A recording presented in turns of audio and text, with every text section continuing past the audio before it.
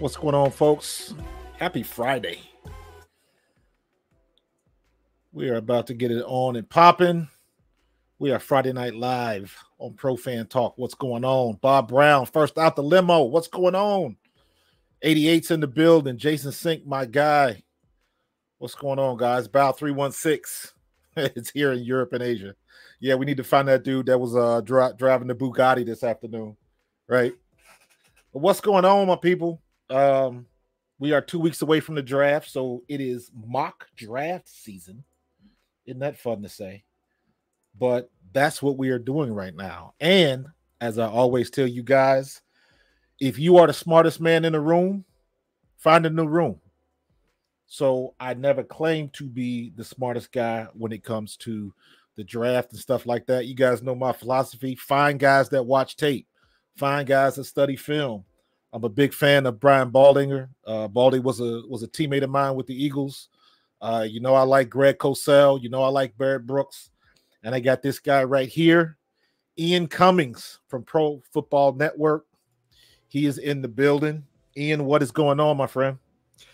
Nothing much. Just getting closer to the draft. We're finally on the home stretch. It feels like it's been forever, this cycle in particular. You know, we've been talking about these guys for months on end now, but it's fun. I'm excited to see what happens. Putting my name in the conversation as those names feels a little, you know, I got to give credit. You know, those guys have a step up on me, but I'm trying to close the gap a little bit. So I appreciate the chance to come on. It's always good to talk ball with you. Absolutely, man. My first question I have for you is, are you sleeping? I'm trying to. We're trying to keep a balance there for sure. But now, you know, I got my big board that I'm finalizing on Monday or Tuesday next week. I think end of day Monday. So I'm going to have to get a little extra work in just to make sure that I cross my T's and dot my I's on that front. But I'm trying to. You know, I think a good solid 5 or 6 hours is all you need this time of year. And then you know that once May hits, like, hey, I know I'm blocking off a week for vacation, just like that, right? So, you know, it's going to come in time, but we've still got some work to do. Right, man. And the one thing I always say, especially about when it comes to watching tape, because it is quite clear these days. Me and Barrett Brooks were talking about this a couple of weeks ago. It is very easy to tell who watches tape and who doesn't. That is getting very, very clear now when you see people with their reports, all of the media heads on ESPN and all that kind of stuff, man. You can tell the people that watch tape and then the people that just get a stack of papers with numbers on them. You know what I mean? So I always appreciate guys that do the film study like yourself and like the others I mentioned. It's very important now because the way social media is and everybody's getting stuff from everywhere, it is very easy to figure out who is watching the tape, man. And when you see these guys put out all of these prognostications and all of that kind of stuff, and at the end of the day is like, regardless of how much tape you watch, you're still kind of guessing. You know what I mean? Because you never know what's going to happen. So yeah, and I think that's the important thing to have in your head as you're watching the tape too. Like, you don't know what's going to happen with these guys. Like, as much as you can watch and kind of diagnose what's on the tape, what they do well, what they don't, situation, landing spot, supporting cast, like, there's a lot of factors that go into it that go even beyond the tape. So I think the first thing for being a draft analyst, right, is knowing like, hey, there's still a lot I don't know. Even when I do this really comprehensive evaluation, we're just trying to get the best guess here. Right. Do you see anything crazy happening within the first 10 picks? You think anybody jump up, jump down? I mean, I know it's a possibility, but you know, just from your perspective, your opinion. Yeah, It's a tough question because I think the entire top 10 could be crazy. Well, we'll see. I mean, Caleb Williams, it feels like he's going to go number 1 of the Bears right now. Yeah. I think that's basically what we're expecting to happen. But after that, the floodgates open, man. I mean, I have no idea. The Commanders, it'll be Daniels or May probably with that, and then the Patriots. I assume they'll pick whoever's left between those two guys. Maybe JJ is in the mix. Yeah. There's been rumors that maybe he's going up there. He's still my QB4, but I can see why teams would like him that high. He's young, he's talented. We could see 4 quarterbacks go top 4, which is crazy. I don't know if I can't cross-check off the top of my head, but I don't know if it's happened before, which, the positional value, the QB tax, we know it's important. We know it matters. We know it's there every year. So can see why it would be driven up, right? But, you got the Cardinals and the Chargers. Who's going to win out on the trade down front? Because it feels like both of them want to trade down. It's just a matter of where teams who are QB needy, where are they going to trade up to, 4 or 5? I would assume 4 because you box everyone out with that, right? It's going to be difficult. Who's the first receiver off the board? Is Malik Neighbors going to be wide receiver 1? Is he going to sneak in, or is it going to be MHJ? What do the Bears do with that 9th overall pick? What do the Falcons do with the 8th? The Titans, do they get the best offensive tackle? So I think there's a lot of wild cards. I think it all starts with the QBs at the top and what happens with that group. That's kind of, the precipitant for everything else. But to answer your question in a short summation, is it going to be crazy? I think it's only going to be crazy this year. It's going to be fun. Do you I heard you mention Malik Neighbors. You got him going before Marvin Harrison Jr.? I don't have him personally going before. MHJ is my wide receiver 1. He's my top non-quarterback in the entire draft. So I'm still in the MHJ wide receiver 1 camp. But we have, we've been seeing little whispers here and there that some teams might have Neighbors over MHJ, right? So I think they're close enough where maybe there could be a wild card in there, right? I think it depends stylistically on what you want at wide receiver, right? I think MHJ is the most complete receiver in the draft, but Malik Neighbors is that 3-level weapon, super explosive after the catch on the vertical plane. And I think that could be appealing to a lot of teams too. If I'm a betting man, which I'm not, I'm pretty frugal, right? So I'll stay away from that. I'll let other people do that. But if I was a betting man, I'd still lean toward MHJ going number 1 just because the tape is so good, man. Yeah, is he your slam dunk for this year in the prospects? I mean, it feels like a cop out because it's an easy slam dunk to choose, right? You want to put some more stake in it, but no, yeah, I mean, for sure, he's the highest receiver that I've ever graded. It's tough, man. It's really tough to poke holes in his game. 6'3", 208, and I think how flexible he is and how nuanced he is as a route runner. Right. That's really what won me over, which is interesting because the athleticism is almost secondary to his game, which he's a legit athlete. Like you didn't need testing numbers to know that. You look at the film, he's explosive. He can stack guys with the speed. He's very agile as well, very fleet-footed. But it's the way he applies that, both as a catcher, right? At the catch point with the body control and the instincts, the route running nuance, the flexibility, the ability to, use throttle control and bend and sharp tempo modulations to offset DBs, targeted physicality. He really is the full package, right? And I think the one question I had heading into 2023 was we didn't see a ton of rack production run after the catch in 2022, and I think they schemed in more opportunities there, and we really saw what that long strider speed can do in open space. He can legitimately warp tackling angles. So I think, every question I had, he answered it pretty well. He's very high on my board, highest receiver I've graded. And it's tough because Malik Neighbors in any other class would be wide receiver 1. Roma Dunze in any other class would be wide receiver 1. But I think it speaks to just how talented the class is at the very top. Now, when you see guys like this, like Marvin Harrison Jr., because for me, he is somebody truly where I would say, what are you gonna learn at a combine that you haven't seen on tape? And that's the one question that I always have for people that watch film, or not for somebody like you, because I know you do the homework. You know what I'm saying? But you watch the shows, and all of a sudden somebody comes out of nowhere, or somebody shows you something, and I'm like, you cannot put more value on what you saw in the workout than what you saw, 12 games on the field in real situations, in real pressure against real talent. And it seems like every year you're always going to have people that get to the combine and they jump out of the gym. I always think of Anthony Richardson as the best recent example.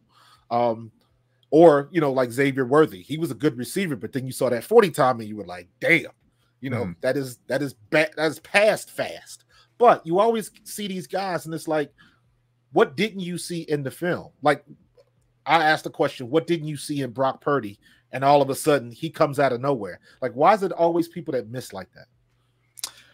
It's a tricky question, and my philosophy for the NFL Combine has always been you want it to be a cross-checking tool, right? Mm-hmm. You know, like you said, you never want to be discovering a player there. And it's tough because there's so much ground to cover, especially these past few years because we've had the COVID year, so players have been going back and returning and using the extra eligibility. So these classes have been a little bit deeper on the back end. So there's a lot of ground to cover. I'm not going to pretend to be any kind of superhuman, right? Like I can't watch every single player who's at the combine before the combine hits. So naturally, sometimes your first impression is going to be those testing numbers, right? So I think the key thing for a draft analyst, right? You know, working within that lens, you know, human perception is flawed, you know, just by nature, right? So you kind of have to understand that if your first impression to a player is that 40-yard dash time or that vertical, right? Let's say it's a 40-inch vertical. The first thing you're thinking is, oh, okay, he's explosive, right? But you got to cross-check it with the tape because some guys are more explosive than their testing numbers. Some guys are less explosive, right? Some guys channel that functional athleticism better. Some aren't quite able to do that. And then, you know, once you cross-check, then you can ask the question of why, right? You know, is it something that has to do with technique? Can he glean more of it with technical improvement, right? Or is it an injury thing, right? Where he's just not as comfortable in game situations. So I think the NFL Combine, the key is, you know, the key to answering that question is understanding that there's no succinct answer, right? You're not going to learn everything you want to learn from the combine drill. You got to cross-check it with the tape, right? And it's great to have those numbers to cross-check and fill all the gaps, but it's only one piece of the puzzle. And I think, you know, all roads need to lead back to the film because that gives you the ultimate answer of how it's applied in a real-time football game. That's the most important thing. Right. Now I'm looking, just following all the news here with the Birds. Are you in Philadelphia, in the area? No, I'm in Michigan. Yeah. Okay. Yeah, I'm in Michigan. Gotcha. Like my day one possibilities, because I'm thinking the Eagles are probably going to look at how he's either going to go. I think he is probably going to draft the offensive tackle. I think he's going to end up with Tyler Guyton from Oklahoma, unless he decides he wants to go up a little bit. Yeah. But I'm a big fan. I would really like to see them get Cooper DeJean, but you also got Nate Wiggins. You also got Kool-Aid.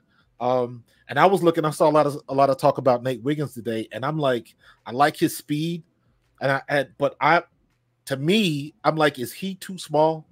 Because we need physical cornerbacks. Because I'm looking at what happened when last time CJGJ was here, Avonte Maddox getting hurt. Sidney Brown getting hurt. I mean, Sidney Brown was a knee injury, so you can't really say that. But the guys, I guess I'm scared of those cornerbacks that are so small that when it comes to making tackles, they're going to have to make business decisions. And I don't want to see that because we were so horrible at tackling last year. What do you think about Nate Wiggins? Yeah, I think and it's tough because of the Vic Fangio scheme, right? Too, you know, a lot of, you know, exotic blitz looks where corners are playing zone, so they're kind of you know, playing overhang and they're trying to capitalize on mistakes that the QB makes and pressure incites that, right? So, you know, you want corners who can flow downhill with confidence, with physicality, right? Can trigger with confidence. And I think Nate Wiggins is interesting because he does have that confidence and support. I do think for a guy who's a little bit leaner, I think he plays a little bit bigger than his size. And it's not just that he's leaner too, you know, he's around 6'2", but he's only got, I think, 30-inch arms, right? So you know, not great proportional length either. And that shows up when he needs to engage and deconstruct blocks heading downhill too. So I think with Nate Wiggins, you definitely see that support urgency, right? You know, everyone points out, I think it was against Clemson or against North Carolina. My bad. He plays for Clemson. That's how jumbled my mind is this time of year. I'm just trying to get to the finish line. You're doing better than most, bro.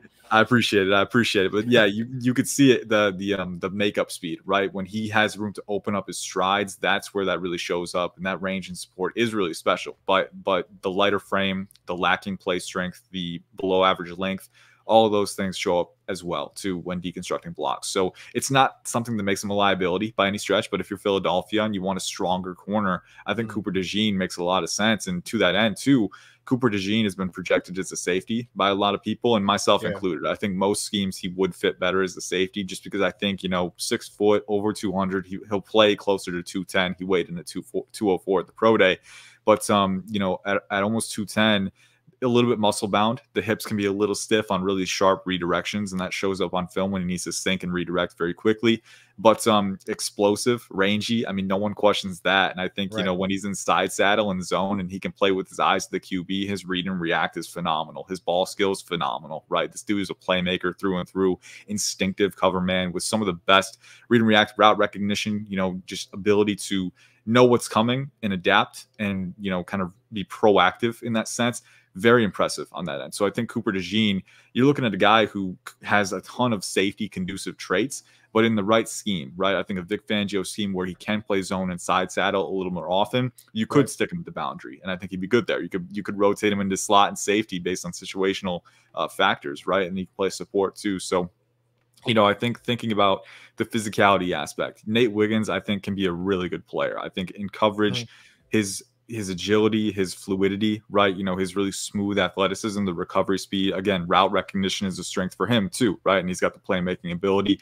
But when I think about complete defensive playmakers, I want a guy who can get in the scrum and deconstruct blocks and make plays behind the line. I want guys who can enforce downhill. I want guys who can compete at the catch point, right? And kind of, you know, play through the catch and you know, use that play strength to their advantage in 50-50 situations. And to me, Cooper DeJean is a little bit better fit for that. So there's some tricky parts about projecting him to a certain position, but I think if you can get him in the right situation, which the Philadelphia Eagles would be one of those, you can play him wherever and just be confident that he's going to make plays for you.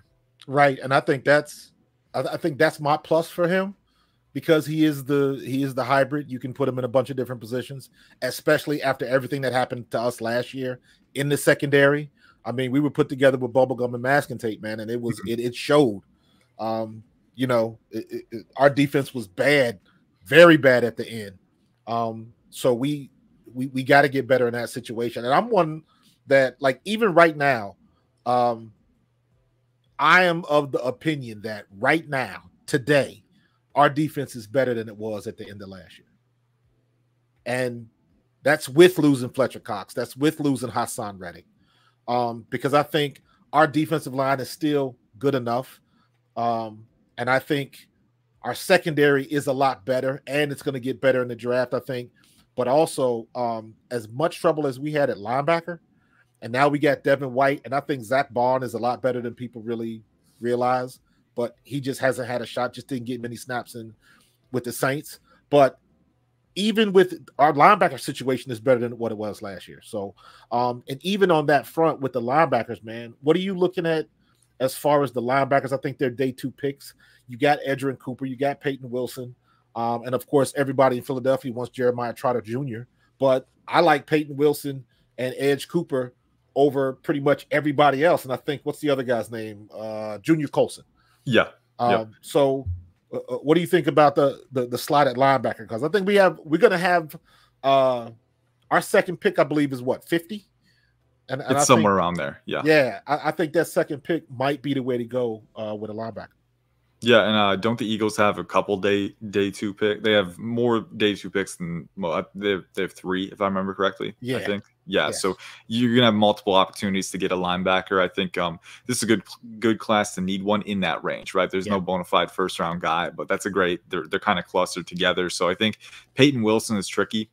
Because you've got Nakobe Dean, whose injuries were a concern coming out, and it's lingered a little bit for him too. So you wonder about the availability. And I think with Peyton Wilson, multiple season-ending injuries in college, and his frame is pretty slight. He's around 6'4", in the 230s, right? But he's very, if he can stay healthy, he's the clear LB1. I don't think there's any question about that. I think his range is phenomenal. I think his fluidity and coverage, his coverage instincts and IQ, his ability to flow to the football through congestion is top notch. He's like a mosquito. He's always around the ball, and you don't know how. He just is, man. It's really fun to watch his tape, but you wonder about the injuries and the medicals. I think for the Eagles in particular, that might turn them off from him. So that would move you down the board to guys like Edgerrin Cooper, Trevin Wallace, Junior Colson. Those are my next few. Cedric Gray from North Carolina is a guy that I think gets overlooked sometimes. I don't think he's quite the athlete that Junior Colson or Trevin is, but he's still a good athlete. And I think, his ability to splice downhill through zone gapping looks and just, flow to the football. Again, he's very instinctive working through those levels and getting to the runner and getting him down behind the line of scrimmage. And then in coverage too, He gets depth very easily.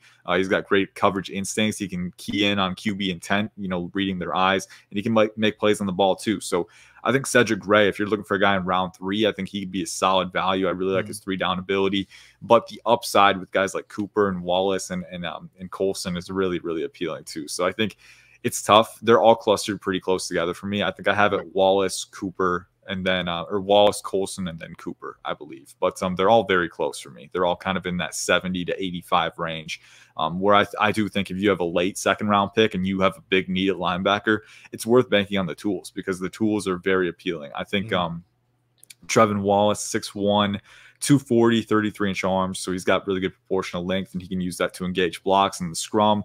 Very explosive player. He tackles like an apex predator, and he's very good in coverage too. He can erase running backs on wheel routes with the speed. There are a few times I think him and Colson they both have issues in run game diagnosing, but it's kind of the opposite. I think with Colson, he can be a little inconsistent, processing gaps, and that can cause hesitation where he freezes a little bit. And then by the time you hesitate a couple milliseconds, you're already a little bit behind and the guard is behind.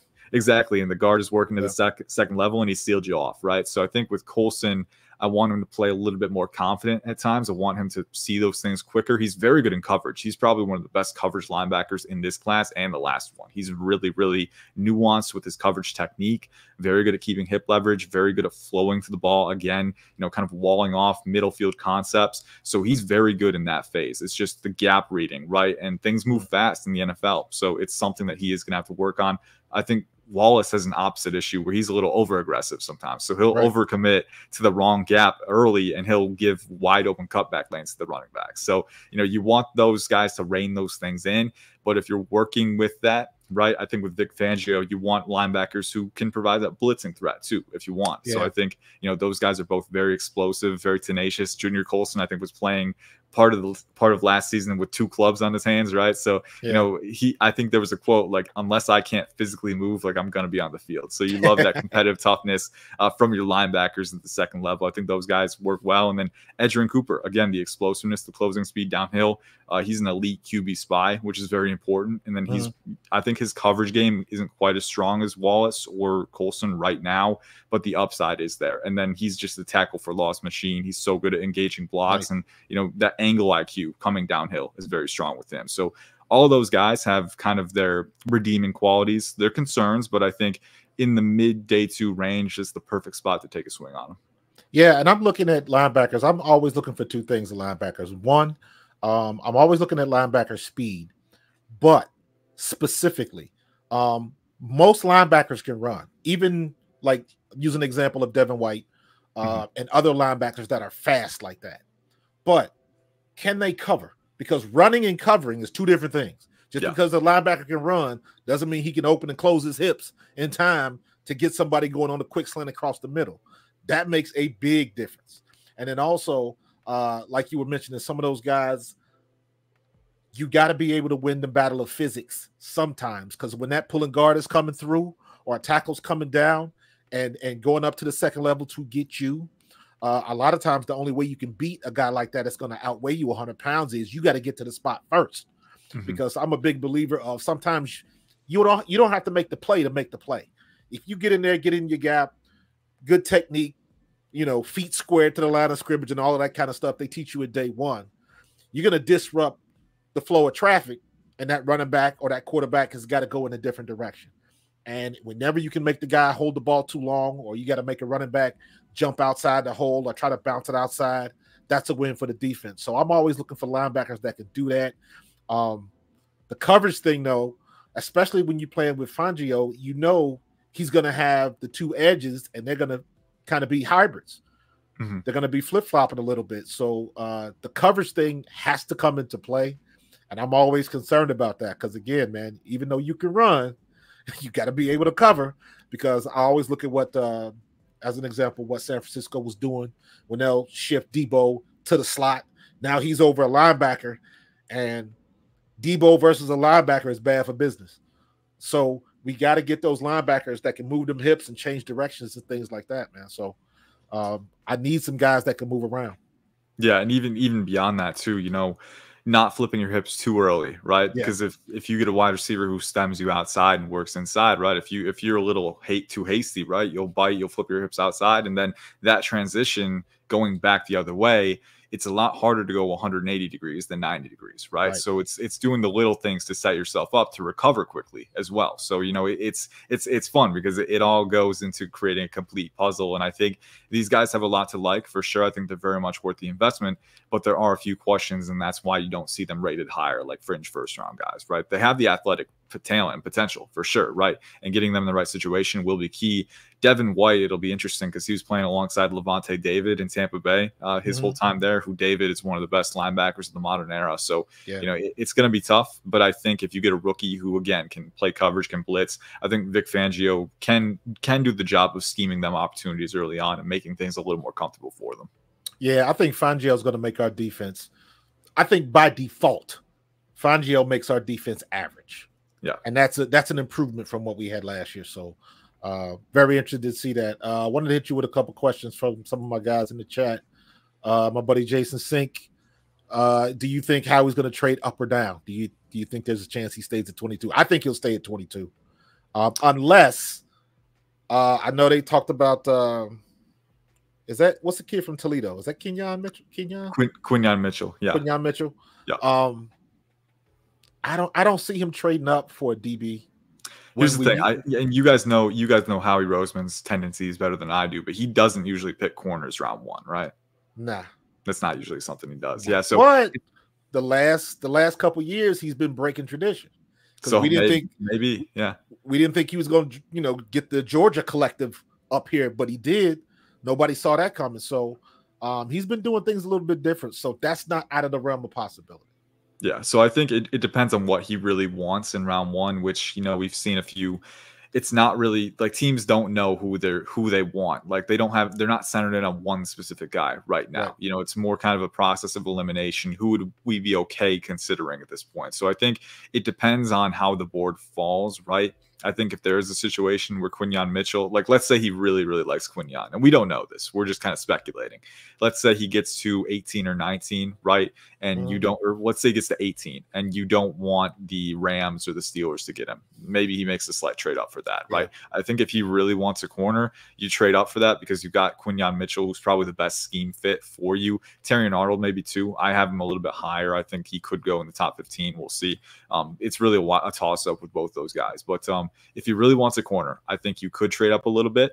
But if he's willing to stand pat and if he wants to upgrade the trenches, which we know traditionally how he does like to use first round picks on the trenches, if he's going to go with a tackle, like we said earlier, I think you can stay put at 22 because someone is going to be there, whether it's Tyler Guyton, Amarius Mims for the medicals, someone is going to be there, right? Does he trade back? That I'm not super sure. You've already got day two capital, right? So I think I would lean towards staying put or trading up slightly if they really like a guy and he manages to fall a little bit. The only way I can see him trading back is if somebody gives him like we're at 22.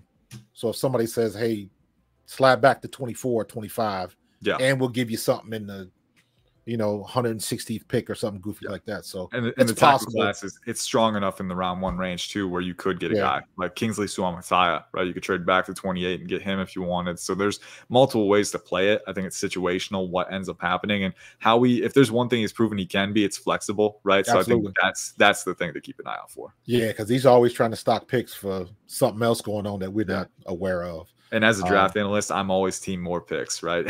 So I love it. I love that strategy. Yeah. Let me see what's next. This is somebody from Facebook. I can't see who their name is, but curious about Miami's James Williams at safety, but definitely hybrid linebacker, especially 6'5", 230. Yeah, I think he plays linebacker in the NFL. I do think there are some looks where he can be a strong safety. I think, for his size, was actually pretty solid at matching in zone and off man in college. I think, usually with taller guys, there's a point of diminishing returns with their fluidity and their sink, and he does play a little too tall in coverage. And I think that's something that can be manipulated by NFL wide receivers. But if you want him to man up tight ends in the slot as an off-man defender, I do think he can do that. I think his best role, though, is going to be that weak side linebacker because he's a sledgehammer in support, man. There were multiple times in college where his explosiveness, his size, he would levy devastating hits because he can hit guys with a ton of momentum and force. So I think that's where he probably fits best, is that strong safety, weak side linebacker hybrid. I do think there's enough coverage utility for him to stick in that kind of role, but his main function is going to be support. I like him. He's kind of on the top 100 fringe for me. I still think there's a few things to clean up, but the upside, I think you need to have a defined role and a plan for him. But if you do have a plan for him, that physical support presence who can engage, who can enforce, who can encumber blocks and make plays at the line of scrimmage, that's the best thing for him. So around the top 100 fringe, late day 2, early day 3, I'd be sold on that for sure. Now, I've heard this kid's name a lot. The kid Fantanu. Yeah. Yeah, Fantanu. That's the kid that Stoutland wants. So whatever Professor Stoutland of Stoutland University wants, we tend to try to get him. But I'm like, would we move up for somebody like that, knowing that somebody like Tyler Guyton or some other players could probably fall our way at 22? So I'm not sure. Yeah, it depends on how you feel about him potentially switching to right tackle, because Troy Fautanu played guard for a stretch in his college career, and he played left tackle in 2023. To my knowledge, I'll have to look back. I know he doesn't have extensive experience at right tackle, so it would be a move for him. That said, whenever I'm projecting guys to right tackle that haven't played a ton of it, right, there are a few traits that I look for: athleticism, coordination, balance, and nuance, right? Because you're gonna have to mirror everything that you do on the left side to the right side. So you don't want to be working from the ground floor. You want to have some semblance of a functional floor, operationally, and then also the athleticism, the recovery components that can help make that job easier. And Troy Fautanu has every single one of those. So I think it's one of those things that could make that transition easier. He's my OT4. He's the top 15 prospect for me. So big fan of what he has to offer with the athleticism, the 6'4", 320, but 34.5-inch arms. So he's got really good proportional length. So what that does for you, that natural leverage allows you to play with better pad level, and he's got great knee bend too. So lurching isn't an issue. But even more than that, he has the length to get inside your frame, right? So it's a really controlled hands on you, man. It's a wrap. Exactly. And then when you do get outside him, he's got insane recovery capacity. We've seen it with the spins and the kick steps out. He's a really impressive player for sure. And I think for the Eagles, if you're confident that you can move him to the right side, or if you want to play him a guard in the immediate timeline, right, I think there's a lot of flexibility that comes with that kind of profile. Yeah, and I mean, once Stoutland gets a hold of you, every offensive lineman we've gotten has gotten better because of Stoutland. So I remember hearing when I was one of the people that wanted to get Cliff Kingsbury as our offensive coordinator. And then, after we hired Kellen Moore, I heard that Kingsbury wanted to bring in his own staff, rightfully so. But I'm like, if that means getting rid of Jeff Stoutland, hell to the no. Like, he ain't going nowhere. So he's one of those Teflon Dons that we got here. He's the best in the business. So that shouldn't be changing anytime. And it's really, real quick too, it's really interesting the dynamics of picking Fautanu versus picking Guyton, right? Because if you're picking Fautanu, he doesn't need time behind the scenes. I think you can play him at guard right away if you want to, get him on the field as soon as possible. Whereas with Guyton, that's more a future-minded pick, where you're probably putting him behind Lane Johnson at right tackle, letting him learn behind the scenes, and then eventually when Lane Johnson moves on, you can have a succession plan in place. So there's multiple dynamics to each different prospect, and it's ultimately up to the Eagles what balance they want. Right. I want to go back a couple years. Do you remember what your grades were for Cam Jurgens? Because the one thing I'm seeing right now is, you watching the national media and everybody's like, what are the Eagles going to do on the offensive line now that Jason Kelsey's gone? And I'm like, y'all must not have been paying attention. Yeah. Cam Jurgens was ready to start last year. I think Cam Jurgens is legit. What was your outlook on him when he came out? No, that was actually my thought process, because I write trending pieces for PFN sometimes when news does occur, like, hey Ian, what are your thoughts on this, right? So naturally people were searching center options for the Eagles in the draft, right? Because Jason Kelsey is retired. Who do we pick at center? And I'm over here writing this piece and I'm like, did Cam Jurgens disappear? Like, what are we doing here? Like, he played center in Nebraska. He was a very good center in Nebraska. He was actually, I thought the Eagles was the perfect fit for him. So I was really excited that he got there, because you think about outside zone, inside zone, getting upfield, right? The range and space, the physicality, well leveraged. Again, I think Jason Kelce was the perfect player to learn from, because physically those profiles are pretty similar. So, I was writing that piece, center options in the draft for the Eagles, and I literally put a preface at the top of the piece like, hey, the Eagles' best option is in-house. It's Cam Jurgens. Just move him back to center, where his most natural position, right, and get someone else at guard. I know they have Tyler Steen potentially could play guard. I think he had upside there for sure, so I'm hoping they see that through, but they could also pick a guy early in the draft as well. So it's going to be interesting. But no, my evaluation on Cam Jurgens was, I think I had a top 100 grade on him, and I think the perfect situation was learning for a couple of years, and that's what he got to do. And now I think he's in a scheme that's perfectly attuned to his skill set, and he's got some experience under his belt. I think he's ready to run with it. So yeah, I stick with him at center and forget about it. Bumping back up to the cornerbacks and DBs. My buddy John Malmos on Facebook wants to know, what are your thoughts on Kamari Lassiter? Yeah, he's a solid player for sure. He's, I think, a top 75 guy for me. Round 2 would be a little rich at this point, but I think a guy who's physical, one of the best support corners in the class, right? So if you want a guy who can flow downhill, just surge and explode past blocks, really relentless. He doesn't let anything back, doesn't hesitate at all. When he sees a screen, he's clicking and closing, and he's making that tackle. That's one thing I love about Kamari Lassiter. His functional athleticism isn't quite elite, and that's going to be the big hang up, especially the vertical speed. There are times when he does give up separation. I think he plays a little faster than his 40-yard dash time, so it's not as huge of a concern for me. I remember when they played Missouri and he went up against Luther Burden, who was probably going to be the top receiver or one of the top receivers for the next class, right? But he's got vertical speed, and Lassiter stuck to his hip pocket pretty well. So I think Kamari Lassiter plays faster than that 40 time, but not elite explosiveness and speed, right? So there are times where guys need to step on him, but his agility, his fluidity, his change of direction is really impressive. He's physical. He can play press man, but he can also play in zone and side saddle, and he's got great ball tracking ability. So I think a slightly lower ceiling because you don't have that elite vertical speed or burst, but a really solid, two-phase player with coverage variability, elite support chops, and some playmaking potential too. So I think, late round 2, early round 3, I'd be all over that. Nice. We got a lot of people. Let me see. Right now we are kicking 224 people, but everybody's on Twitter.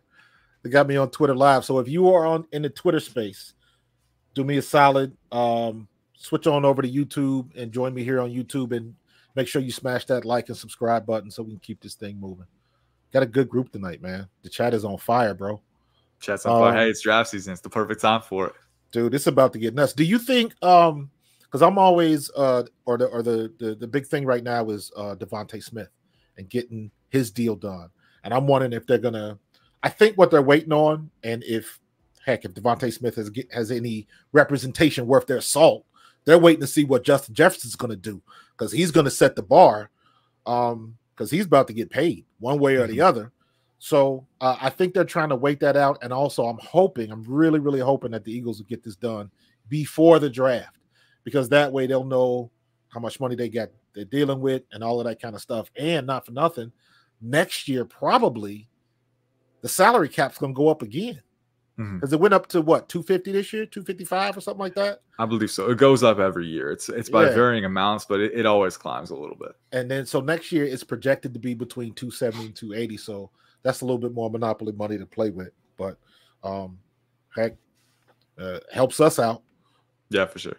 Helps us out. And what's the name? Rosenthal just left, man. So if you want to come down to Philly and work for Howie as the new capologist, we need some help there, man. I don't have the cap insight, man. I just look at the cap tables and I just go from there. I try to keep up with it just for the mock drafts, because I wrote a 7-rounder every month this cycle. So, you want to have an idea, not just of the team's roster, but also the expiring contracts and the year over years, right? So I maintained an awareness of it, but that's it. I can't, if you ask me to put a bunch of void years in the contract to make it, nullifiable or whatever black magic the Saints do down there, every year to kind of make their cap rollover work. I can't do that. But I can look at it. That's all I can do.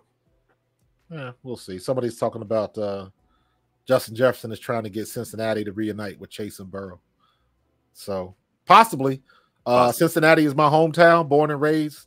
We'll see if Cincinnati want to pony up that type of money.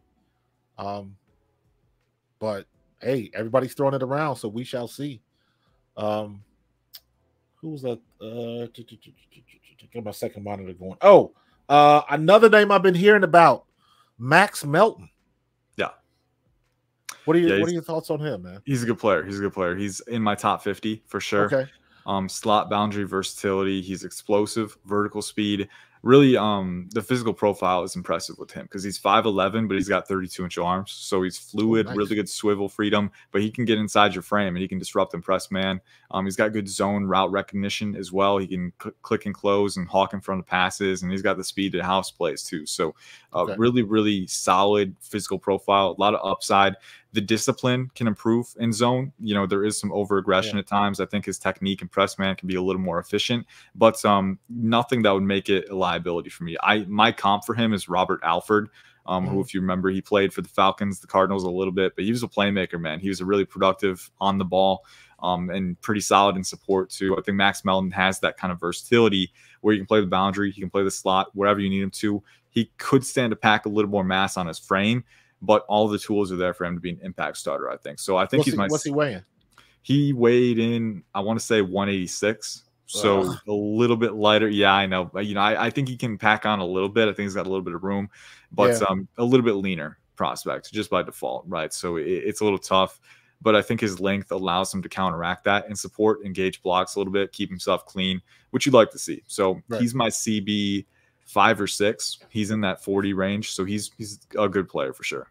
Yeah, man, I'm gunshot, man. I am really, because of what happened last year with our injuries, man, I'm really looking at the size of these DBs. Yeah, and I get that. Yeah, there's usually a correlation. It's not like some guys are like Teflon, like they can just bounce off of Devontae Smith for the wide receiver position, for example, right? Yeah. But it's not the same for every guy, and usually there is a slight correlation. So I get it. And you're gonna get guys like that because I played with Mark McMillan, one of the smallest DBs in the league at the time. Yeah, Mini Mac. So if you got the heart and you got the technique, you can get it done, man. But I just think it's such a physical game right now, and you got to be able to come up and make a tackle. You can't be making business decisions out there because that's how we're going to get burned, man. And just looking at last year, like looking at somebody like what happened with James Bradbury, we got to get his replacement. I'm not sure.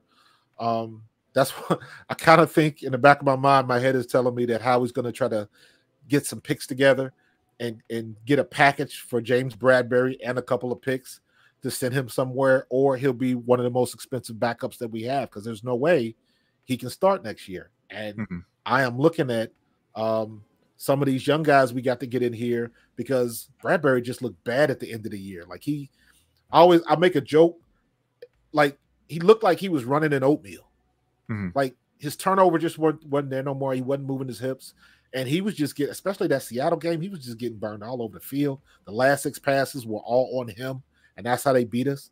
So I'm always looking at somebody because I'm like, if we get Cooper DeJean, put him over there where Bradbury is, and let that man teach him how to watch film or something like that, because we got to get somebody better in there, man.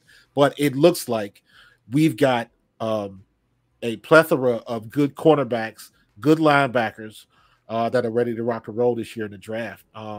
One receiver I wanted to ask you about, and that's that tall dude from Florida State, Keon Coleman. I was going to say tall dude from Florida State. You got to be more specific. There's 2 of them, Keon Coleman, Johnny Wilson. But yeah, Keon is a fun player. He's, I think, my wide receiver 8 right now. Okay. So he's still a top 50 player for me. I know he's been falling a little bit, but I really like what he has to offer. I think, especially with the Eagles, right? You've got Devontae Smith on one end, who's that separator. He's got enough vertical speed, right? But he's got a full route tree. And then you've got AJ Brown, who's another vertical threat, but he can win with play strength, right? But he can man the other boundary. I think Keon Coleman could be a really nice movement Z between them, where you can play the boundary, or you can scheme him rack touches in the slot because he's explosive. He's got great contact balance, great agility. Very good weapon with the ball in his hands.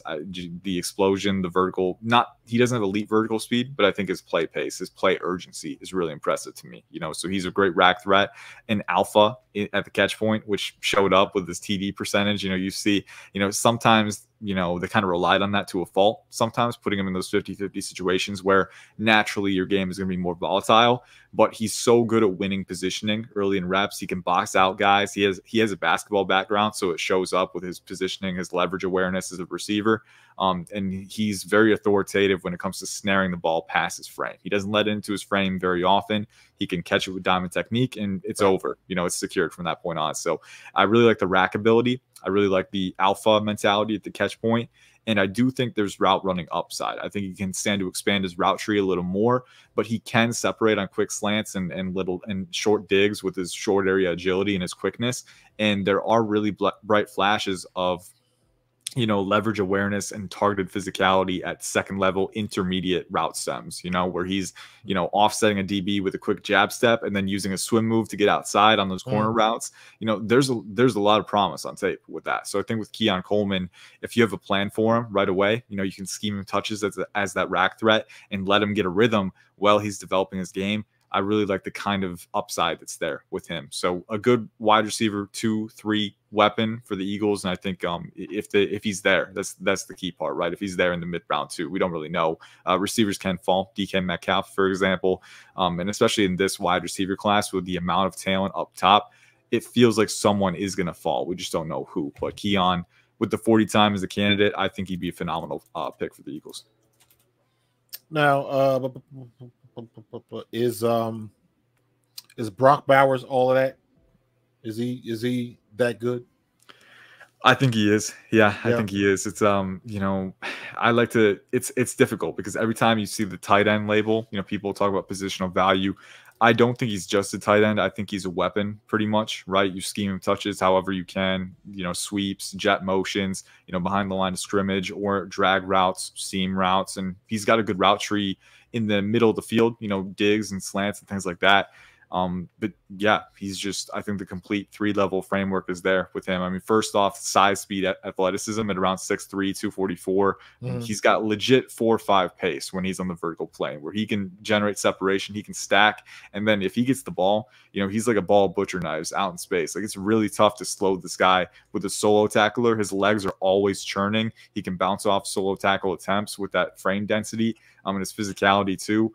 And at the catch point as well, he can extend beyond his frame and make some really, really high difficulty adjustments and still come down with the football. So really explosive weapon who you can just get the ball and let him work. I do think that there is a little bit of stiffness in his hips as a route runner, which does show up at times. So I think the route tree can still stand to improve a little bit. But if you have a vision for this guy as a weapon, yes, I do think he's all that because he's an immediate size speed mismatch wherever you line him up against the DB, right? He can outmatch them with his size in contested situations, or it's just tough to slow him down when he has the ball in his hands. So a lot to like. He's a top 10 player for me, and I think, in the right scheme can definitely be a player. I haven't seen a tight end get this much hype, in my opinion, since like Jeremy Shockey. Yeah, and it's dangerous too, right? Because the hype can be kind of deafening, and it kind of sometimes it can prevent you from looking at a player objectively, right? So you always want to make sure you do that. But looking at Brock Bowers, I do think it's there. I mean, from day one at Georgia, he was productive, and it wasn't a fluke. This guy was making plays left and right, every phase possible. The injury was a minor concern this past year, had tightrope surgery on the ankle. But, by and large, I think you're looking at a guy who's going to be 100% and has a lot to offer in every single phase. I think the favorite parts for me are the rack ability and the contested catch ability, but he does have the foot speed and the agility and the angle freedom on his breaks to be a really good route runner too. And he's a solid move blocker. That's the other weakness with him is that he's, average size for a tight end. So naturally, as an inline blocker, you don't have quite as much play strength as you would with another guy. So I think if you want to use him as a blocker, use him as an H-back or a guy in the slot out wide in space on lead on wide zone runs, right? But I do think generally you can scheme him wherever. He's just a weapon. That's kind of been my go-to definition for him. He's a weapon. Let him loose. And sticking with the tight ends, I'm gonna go back a couple years on you because I just want to know this now. Yeah. What were your thoughts on Albert O? We got him from Denver. Yeah. And I'm like, this kid is too big, too fast, and too athletic to not be getting any playing time. And I'm like, what the hell is going on? Why did Denver let him go? And I've seen a little bit of footage on him, and I'm like, that's somebody you got to get the ball.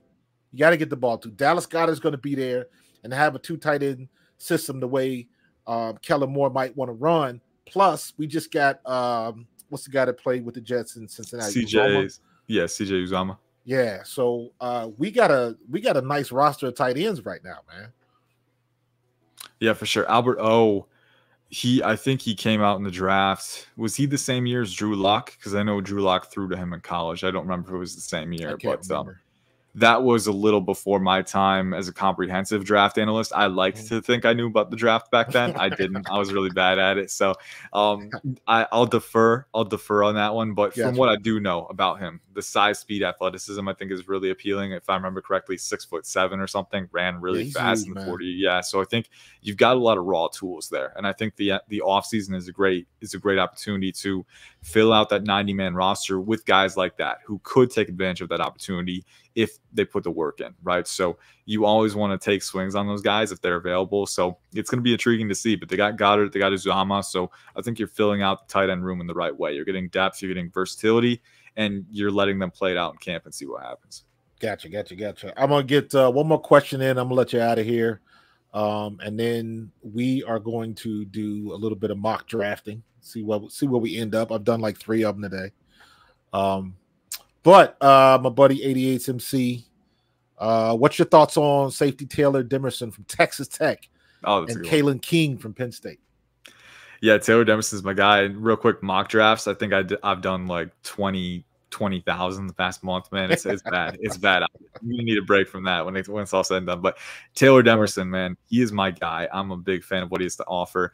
I've been working on NFL comps the past couple weeks for a graphic campaign that we're doing, and I always try to think about a comp. Like I don't just kind of throw a name out there. I want to watch a little bit of a historical player and their play style and the frame dimensions, right? I try to align it up as best as I can. And also, ideal outcomes. Like if this player is what I think he can be, what kind of player can he be reputation-wise, right? So, I try to align in a lot of different ways. And a comp that popped out for me with Taylor Demerson was Antoine Bethea, who played with the Colts. He was a very good player. He could play 2 high. He could play single high. He could man up in the slot if you wanted him to. Really fleet-footed mover. But generally, you're going to see him in 2 high and single high. And he can play downhill and support, too. He's very physical. I got to speak with him a little bit at the NFL Combine, and he takes pride in that ability to, just kind of be a passionate leader for the defense, kind of tone setter whose mentality permeates the rest of the roster. So he's a leader. All of his teammates kind of gravitate to him. And then you see his versatility, his playmaking ability, his range, his ball skills at the point of attack. Just a really solid player, man. I mean, I feel like I'm writing a love letter, but he's the top 50 guy for me. I know he's a little bit lower for some other people, but Taylor Demerson is the top 50 player for me. I think he can play the nickel spot. The big question is, where does he line up, safety or nickel? I think he can play nickel and off man, but his press man nickel chops aren't quite as good for me. There are times where he gets a little too upright. His footwork can be a little uncoordinated. So I would prefer him in off man and zone where he can pedal more and work with that pedal because he's more comfortable there. But 2 high, single high, perfect fit for him. And then Kalen King, I think, was the second one. Yeah, he's a early to mid to late, anywhere on day 3, I'd be comfortable with that. I think this year definitely his stock dipped a lot. I mean, we were talking about some big grades in the summer, and then it really kind of leveled out for him. I think he might translate better at safety. I think that can mitigate some of the athleticism concerns while also allowing him to rely on that route recognition and the playmaking ability that he does have and the physicality, right? I think the biggest thing for him is that when you're in press man and you make a misstep, right? You don't even have to make a misstep, right? But if a wide receiver can offset you enough where they have a path upfield, if you don't have elite vertical athleticism, that's going to be a problem for you. Right. We saw that against Marvin Harrison Jr. We saw that against other guys too. Kalen King just doesn't quite have the burst and recovery speed to make up for those mishaps, right? So I think getting him in space where he can be fluid, where he can read and react, where he can make plays on the ball, and where he can, work downhill with his physicality, I think that's the way to go. I think early to mid day 3 would be a solid fit for him. And the experience at corner will bode well for him. I think right away can be a solid rotational guy for you off man zone schemes. But, there is some limited upside because the vertical athleticism, the speed isn't at that elite level. It's closer to average for you. So I think if it gets late enough, a very solid dart swing. But I think there's a lot of other defensive backs in this class too. The corner class is very deep, and I think that's a good thing. But it also kind of, you know, creates a predicament for you where you kind of have to choose, all right, who are we going to invest in? That's the key thing. Gotcha. All right, last question, man. Who's your dark horse? Who's the guy that nobody's talking about? The guy that nobody's talking about. Yeah. Oof. That's a tough one, man. Who's the guy that you've been watching film on and you're like, this guy should be getting a little bit more pub? Well, there's one, Quantez Stiggers from Toronto, the CFL guy. I watched a little. I watched a little. I know it's kind of a cop out because he's been kind of that redemptive story, and I'll try and think of another one while I'm talking about him. I got one of my homeboys is Milt Stegall. Oh, really? Yeah. Milt Stegall. We kind of all Milt was like I think a year, but he's a Cincinnati boy. We were all friends growing up in high school. Yeah, that's cool. That's cool. But yeah, Quantez is a fun player, man. I was watching some of his CFL stuff today, and he was basically winning off of athleticism and talent. And, you know, you can tell he's got the smarts. Like, he can click and close. He can recognize routes, and he's very good in zone pedaling and managing overlapping route concepts. Like, if he's pedaling off man on a vertical 9 route and he's got an outbreaker coming downhill and the QB is already triggering on that outbreaker, he can see that in an instant, and he can click and close, and he can make a play on the ball. So I think the processing ability, I think the athleticism is all there. And you're wondering about, you want the Eagles to get strong corners, right, with a little more frame density. He's around 6 foot 204. So he's got that lean mass and he's got that play strength. I think his support technique and tackling ability can still improve, but I think you're getting a ton of playmaking ability with this guy. So he graded out as an early day 3 guy for me. I would be okay with taking a swing on him in that range if you want. I think the talent is there. And as I was talking about him, I just remembered the running back class. A couple guys, FCS running backs that I don't think get nearly enough pub. Dylan Lobby from New Hampshire is a very fun player. He's an elite receiving back, but I also think at 5'10", 208 is really dense, compact, and really explosive. And he knows how to, and he knows how to stem guys as a runner too. You know, he can press behind blocks and bait DBs in the oversetting and then capitalize. So I think he's going to be a really good player. And then Isaiah Davis from South Dakota State. He doesn't have that elite vertical speed, but 6 foot 220. And, you know, for that size, like, he's a powerful back. Like, he's a finisher. He's physical, but he's so good at using footwork to create behind the line of scrimmage. I really like his creative instincts and his vision. He's going to be a very good back for a long time, I think. Those guys don't get enough pub in this running back class. And I think if you can get him on day 3, you're getting a very solid player and a really good return on your investment. Sounds good, bro. Do me a favor and try to get you some sleep. Because it's only gonna get worse in the next 2 weeks, bro. I'll try to, man. It's an ongoing struggle, but I appreciate it. I appreciate the chance to talk draft, talk Eagles. It was a fun time. Absolutely, man. We will connect again, man. But I appreciate your time, brother. Yes, sir. Thank you. Have a good one. Talk to you later. And there we have it, folks. Ian Cummings. I tried to tell you. I tried to told you. The dude knows his stuff. He watches a ton of film, and, you know, he tried to defer it, but I put him up just like Greg Cosell, just like Baldy, Barrett, all those guys that watch film. I'm telling you, man, he does his homework. So check him out at PFN. Check him out on Twitter, IC_Cummings. No, IC_draft. That's his Twitter handle. So check out his stuff, man. He's always got good stuff. He's been putting out a lot of content for ProFootballNetwork.com. And when you guys, you know, when we do our mock drafts, that's the channel I use, Pro Football Network, with their draft simulator. So he's putting out a lot of good content, man. He's a really good dude. Appreciate him taking almost an hour with me, man, online. So that was good stuff. I tried to tell you. Hope y'all was taking notes, man. I'm sure there's some betting feature that you could do.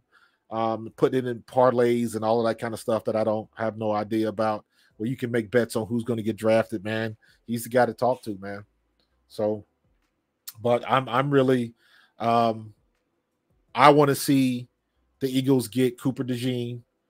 I don't think we have to move up too much to get him. I don't think we have to move anywhere to get him. I think we can stand pat, and he'll fall right to us, man. The draft order is still stacked. I don't think that's going to change unless somebody just does something stupid in the first 10 picks. The only thing I can see is like if Washington doesn't take Jaden Daniels and they take, I don't know, somebody else, Roma Dunze or something like that. Or maybe Washington and Denver swaps. And well, no, Denver got a trade, so I don't think that's the right one. I think that's the order with Denver at 5. But the number 5 pick, are they going to take another quarterback? Is somebody going to move up? Who knows what's going to happen, man? Who knows what's going to happen? But I think we're in good shape to get the player that we want. It's all about trying to figure out what Howie Roseman wants to do. I want Cooper DeJean, but history would remind me that Howie's probably going to take that offensive tackle, Tyler Guyton, or maybe he will move up to get that kid Fontenot. Who knows, man? Who knows? That's the fun of the draft. So you never know what's going to happen, dude. You never know what's going to happen, man. I meant to ask about Chop Robinson, but I don't think we're going to end up with Chop Robinson anyways. Some of the mocks I'm looking at's got Chop Robinson going to Detroit. Put him on the other side of Adrian Hutchinson, man. That's a good deal to have on your defense, man. So it's been pretty good, man. It's been pretty good. Thanks, Jason, man. We had fun with that, man. I've been talking with Ian, and I appreciate the fact that him being on time right off the bat so we can get right into it, man. Let me see. I am looking to set up something that was going goofy with my OBS when I logged in. So I can't bring you into my screen, but I can restart my mock draft like I did before. So let's go back to the simulator. And let's go 22, and I just have to talk you through it. I'm only going to do I'll do the 5 rounds. What do we got here? I don't know. What's going on? Oh, there we go. Sorry. Uh-oh. I think everything's just locked up on me. There we go. Network, Mock Draft Simulator. There we go. Now we acting right.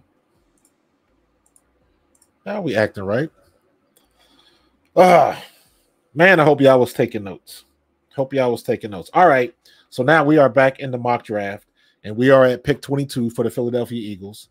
And the first thing that pops up is Minnesota wants to do a trade. Now, if I'm Howie, I would do this trade, right? Because Minnesota wants to give us, we are at 22. Minnesota wants to give us the 23rd pick, so we're only swapping picks. We're only dropping back one spot. And he wants to give us pick 108, and they want to give us pick 157. So I'm going to take that trade. I'm going to accept that trade. And who did they get? They picked Johnny Newton, defensive tackle out of Illinois. They moved up to get Johnny Newton. So we're still at 23. And you got Byron Murphy. You got Tyler Guyton is still available. The best offensive lineman available. And let's see. Cooper DeJean is gone. Let me see who got Cooper DeJean. Troy Fontenot's going to the Steelers. Jared Verse goes to Detroit. Detroit, man, killing them with the edges, man. Kenyon Mitchell goes to Jacksonville. He must have went early. Hold on. Dallas, Joe. Kenyon Mitchell. No, I don't see him off the board. What just happened? Hold on.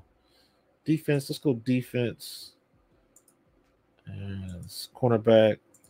They got him listed as safety, not cornerback. Okay, so Cooper DeJean is still available. So I'm going to go with Cooper DeJean at 23 because that's the guy that I want. So I'm doing that. And then we go all the way down, I think, 50. So now we got 50. So we got another pick, and they want to drop us down to 72. Yeah, Bob, I got DeJean. I want DeJean. If DeJean is available, that's who I'm going for, man. That's the guy that I want. So now we are at pick number 50. And if you're looking at everybody, The top player on the board still is Michael Penix Jr., quarterback from Washington. You got Troy Franklin, a wide receiver from Oregon. Ruke Ohoro from Clemson, the defensive tackle. Cooper Beebe, offensive guard. Let's see if we can get a tackle. See a good off. Rosengarten, he's still available. I'm gonna go Rosengarten. 6'5", 308. Tackle from Washington. Now we drop back 2. We at 53. So we picking again. Oh shoot. Dang it. I hit the wrong button. Somebody offered a trade and I accepted it, and I didn't mean to do that. So now I dropped us back to 64. My bad. Bad job by me. So now we dropped to 64 and got an extra pick. But okay, so now we're at 64.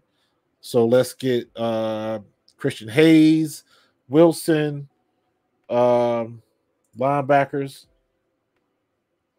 I probably would have got Peyton Wilson, but because I screwed up the draft, but we still got Cedric Gray. That's the guy that Ian was talking about from North Carolina. So we still got Colson. Junior Colson is still available too. 238. Cedric Gray. I'm going to go Cedric Gray from North Carolina. So we still get a good linebacker. And now we are at round 3 on day 2. Round 4. So now we're at day 3.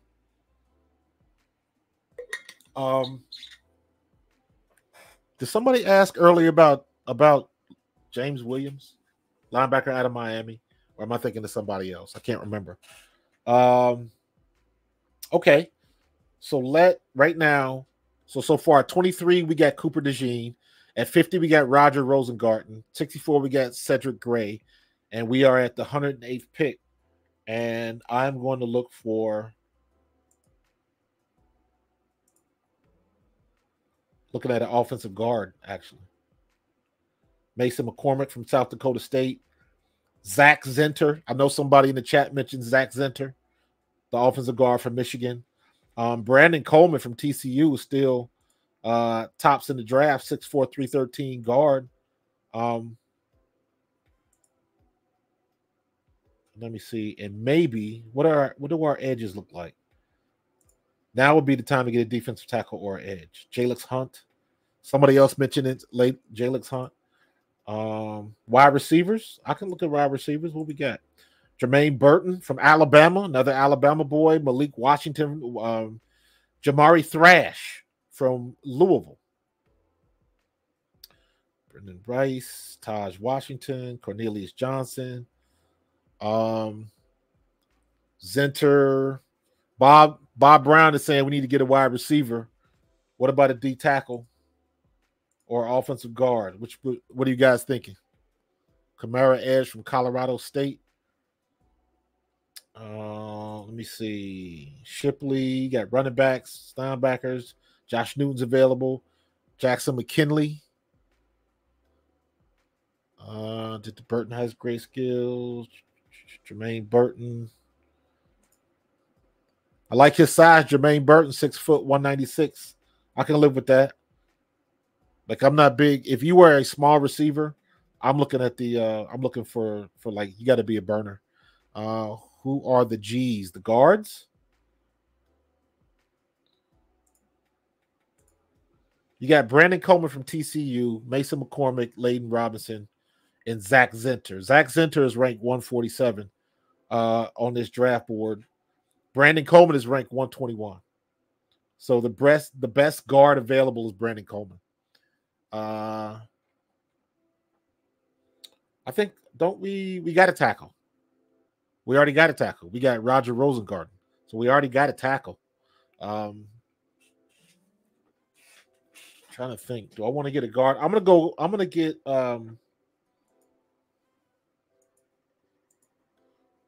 they're basically the same size. Brandon Coleman and Mason McCormick are both the same size, and there's not really a draft report on Mason McCormick. So I'm just going to pick the best guard available at this point, which is Brandon Coleman. And then we wait a little bit. Thank you, Bob. I grabbed that.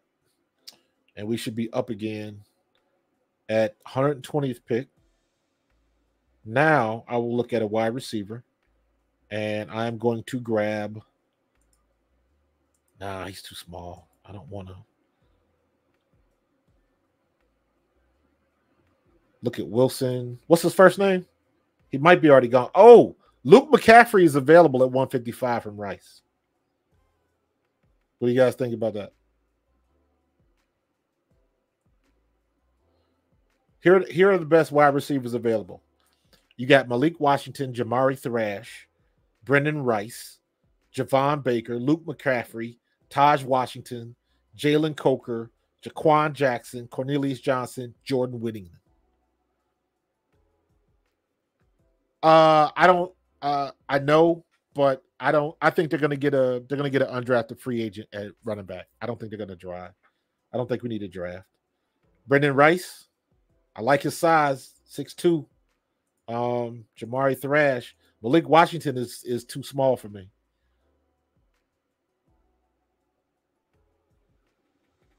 I need somebody. I'm gonna go. I like that size. I'm gonna go Brendan Rice. I like that, Bob. Brendan Rice it is.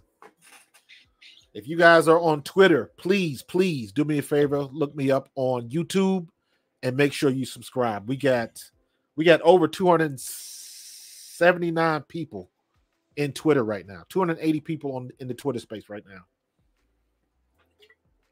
So what I need is at least 200 of those people in Twitter. If you're listening to Twitter, jump on over to YouTube and hit that subscribe button. I appreciate you. We're going to reject. And so we are in the draft, we are at 157. And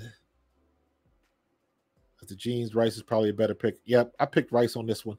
All right, so now I think, so here's what we're looking at right now. We got Cooper DeJean, Roger Rosengarten, Cedric Gray, Brandon Coleman, Brendan Rice.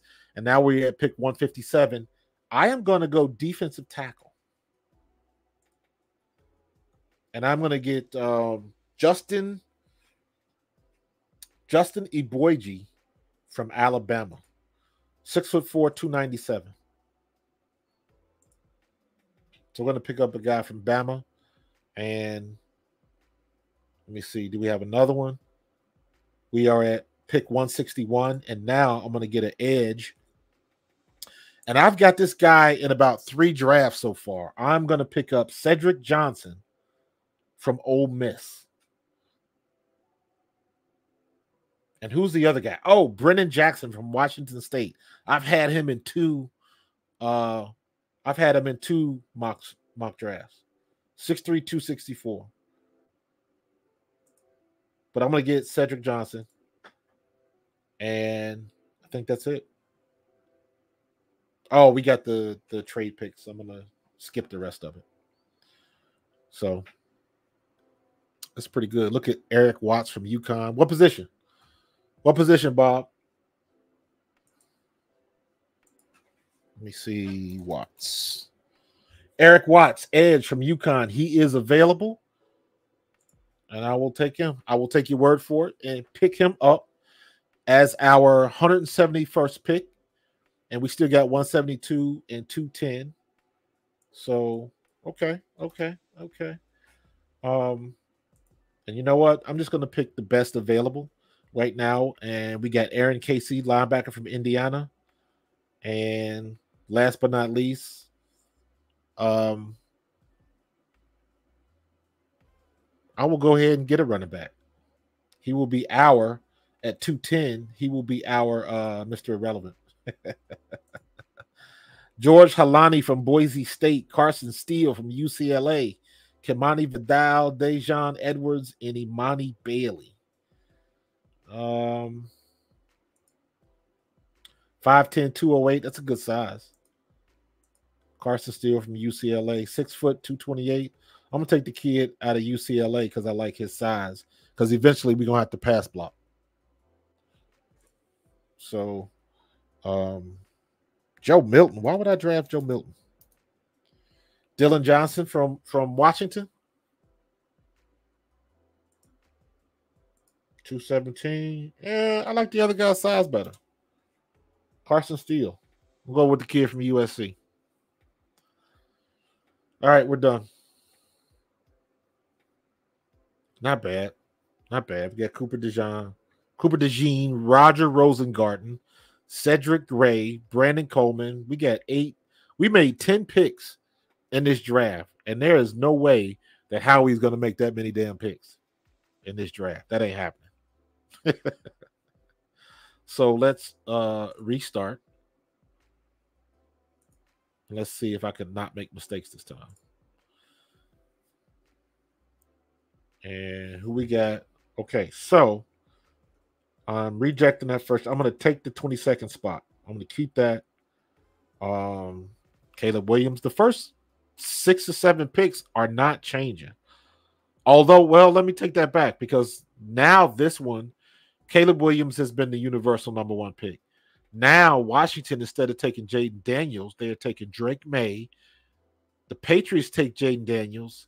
Malik Neighbors goes to Arizona. Marvin Harrison Jr. goes to the Bolts.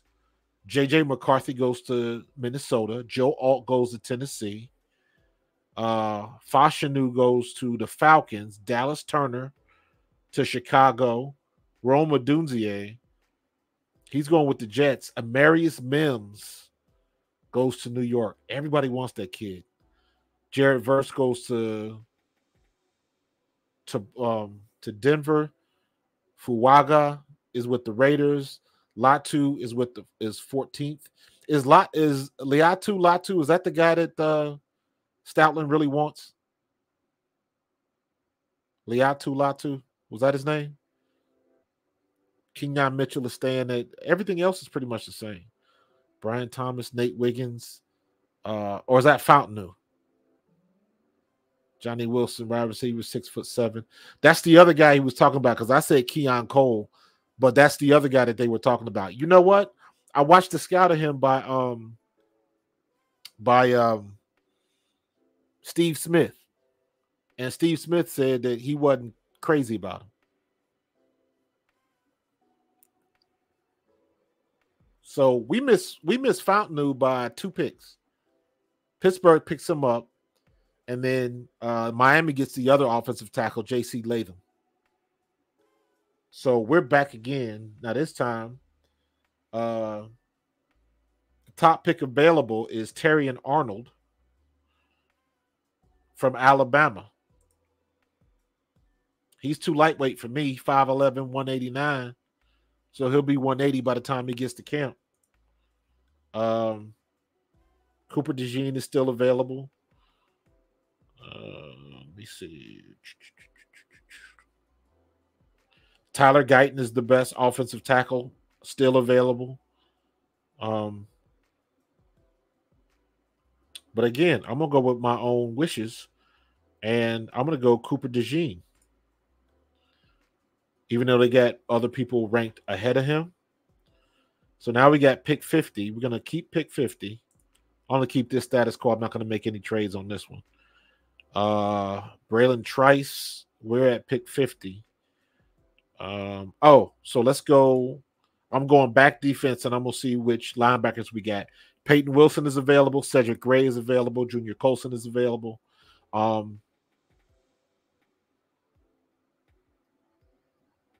Our next pick is 53. Our next pick is 53. So we got 50 and 53.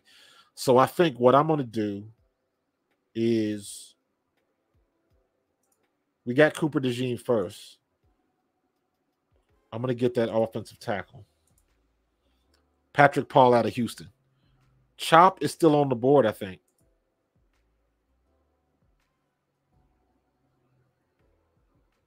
Cedric Gray. No, I take that back. Green Bay got Edgerrin Cooper. Who got Chop? Let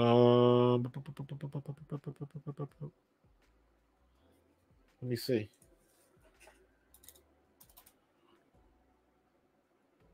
Yeah, Chop is gone, but I can't see. I don't know who took him. Bo Nix, Edgerrin Cooper.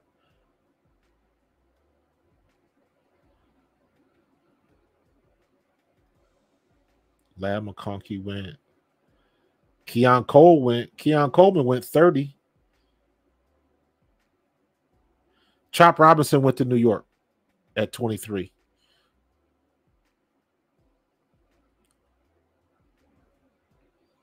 So I'm going to take the kid from Iowa State.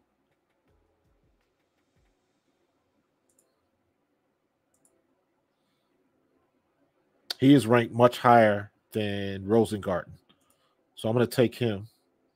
Now we're back at 53. Now I'm going to go back and get my linebacker. Peyton Wilson's still available. Cedric Gray is still available. Junior Colson, Jeremiah Trotter Jr., Trevin Wallace out of Kentucky. So even at this is what? Our third pick. So now we're at 53 in the second round, and we got good linebackers available. So I'm going to take Peyton Wilson, man. Kid out of NC State.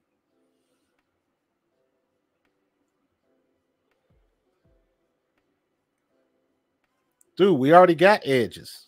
That's why I'm not so gung-ho on just drafting another edge. That's why we paid Bryce Huff. So he'll pick that. He'll stay at that spot. I'm going to reject that trade. We will go defense. Now you got Jalix Hunt. I've been hearing his name before. Javon Solomon. Jalix Hunt, 6'3", 250. He's a hybrid. Jonah Ellis, Cedric Johnson. Cedric Johnson popped up again from Ole Miss. Javon Solomon, 6 foot. He's too small. But I will take the best available. So I'm going to go Jalix Hunt.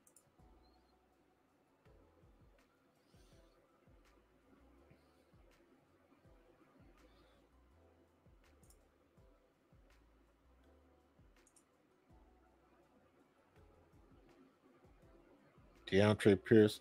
Now, so all right. So right now we got Cooper DeJean, Patrick Paul, Peyton Wilson at linebacker, Jalix Hunt at edge, and now we're at pick 161.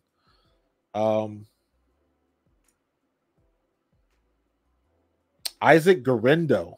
That's that kid from Louisville that was like 6 foot 220 and ran a 4.3 at the combine. He was impressive.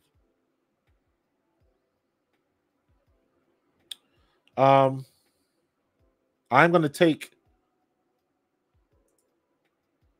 Ladarius Henderson from Michigan.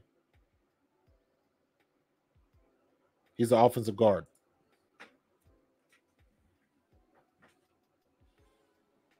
You talking about that running back from Louisville? Yeah, he's pretty good. And it's funny because he doesn't look.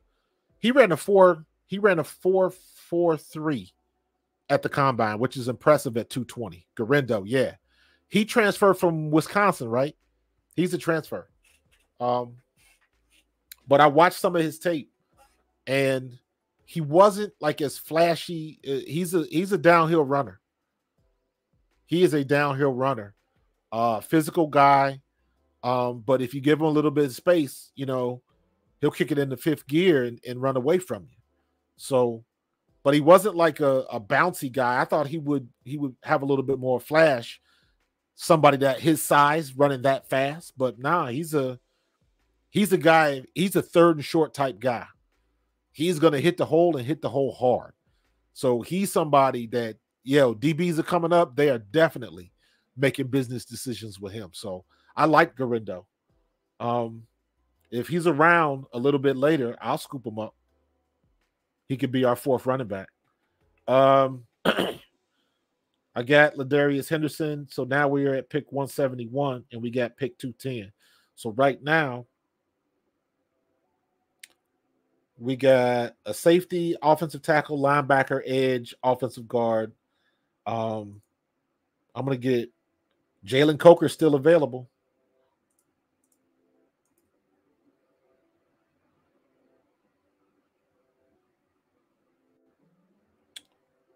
LaDeatrick Griffin. Good grief, these names, man. These names sound like Key and Peele skits.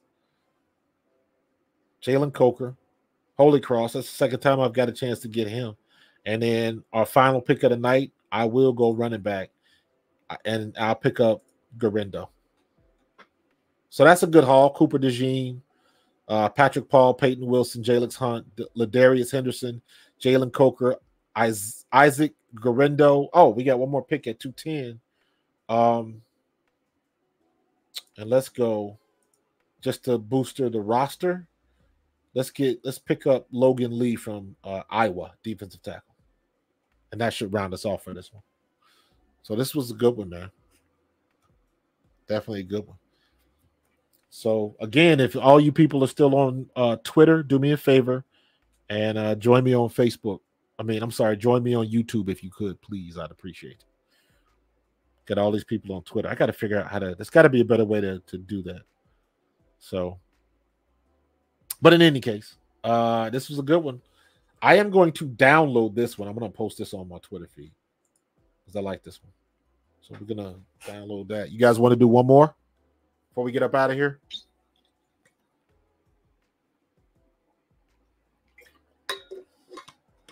We can do one more.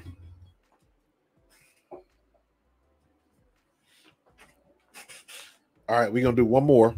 And this is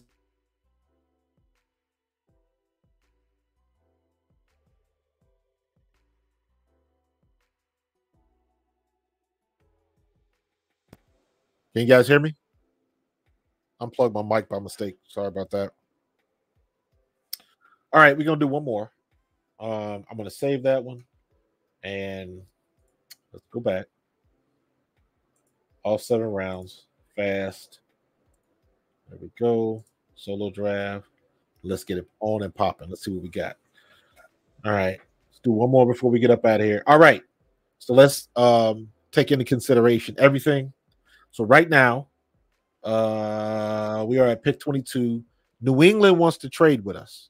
New England wants to drop us back to pick 34 and pick 68. I do not want to do that because I do not want to get out of the first round. No. All right. So we are at pick 22. What are we going with?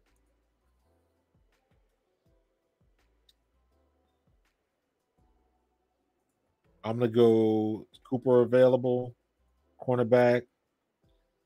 So we can go. You got the best of both worlds here. You got Kool-Aid McKinstry, or you got Cooper DeJean. Fact Marius. Nice.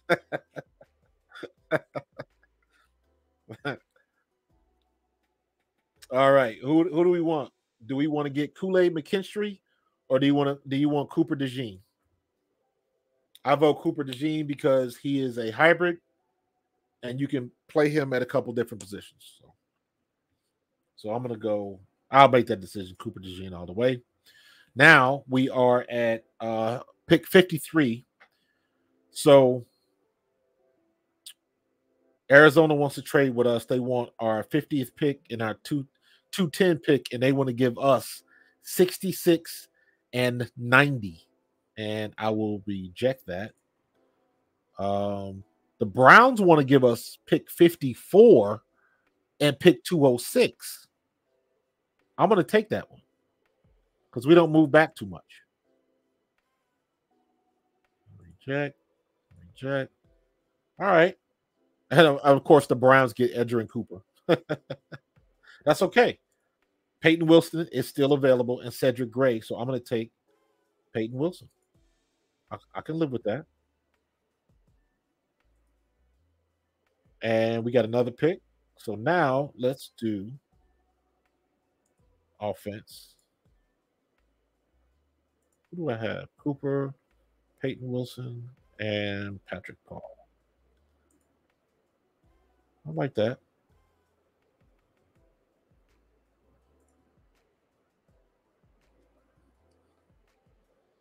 Yeah, Jason, I'm with you, man. If we can get DeJean, I'm happy with DeJean.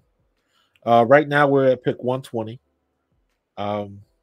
And so far this last draft, we got Cooper DeJean, Peyton Wilson, and Patrick Paul, offensive tackle.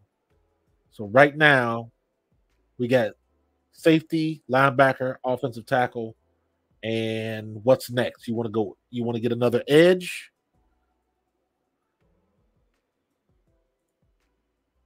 Jalen Hunt pops up again. D tackle, Makai Wingo from LSU. That might be a good pick. He's kind of small though, only 6 foot 284.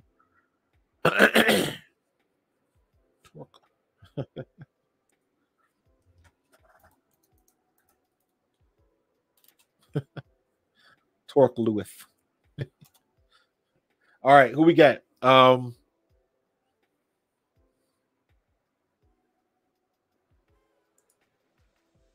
want to look at offensive guard? Brandon Coleman pops up again at 120. Let's see. I'm going to go offensive guards. We can get that out the way. And then we're going to go right back to defense.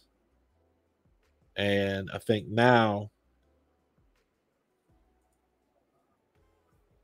I'm going to take the kid out of Clemson at defensive tackle. And now for my 171, I'm going to go with an edge. For Tui out of Washington. Zion for Tui. Brendan Jackson is available, but I think I'm going to go this kid. 6'2", 244. His career, skill set that jumps on you sudden. I don't know. This kid is injury prone.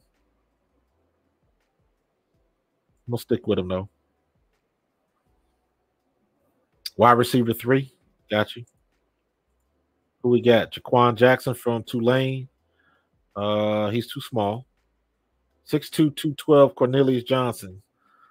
Size, speed threat. 4-star recruit, 4.58, 40. I can dig that. I like the big receivers, man. Go up and get it. Go up and get the ball. 206. I'm going to get an edge. Brendan Jackson, always available. And 210. We got one more pick. What are we looking at? Last pick of this mock. Right now we got Cooper DeJean, safety, Peyton Wilson, linebacker, Patrick Paul, offensive tackle, Brendan Coleman, offensive guard, Tyler Davis, the defensive tackle, Zion Tupuola for Tui. He is the edge. Cornelius Johnson is a receiver. And Brendan Jackson is another edge. So our last pick of the day should go where? Running back. Look at the running backs again. Carson Steele's Imani Bailey, Dylan Johnson, Kendall Milton from Georgia. I'm going to go Carson Steele again.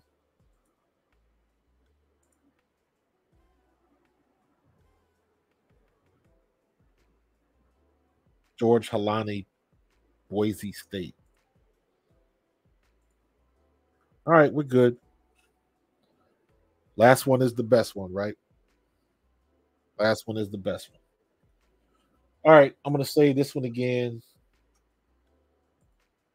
We're going to be done. I'm going to post these on my Twitter feed. So, but yeah, man, good conversation tonight with Ian. He's got a lot of information, man. That dude is just oozing with information and film study. So, matter of fact, let me make myself. Let me do that right now. In the Twitterverse. Let me jump on and let me think. Let me thank Ian.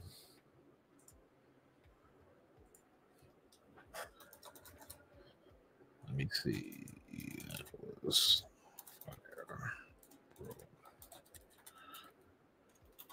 Much appreciated. I'm going to put all of these clips in Opus Clips and play all this stuff again because this was awesome.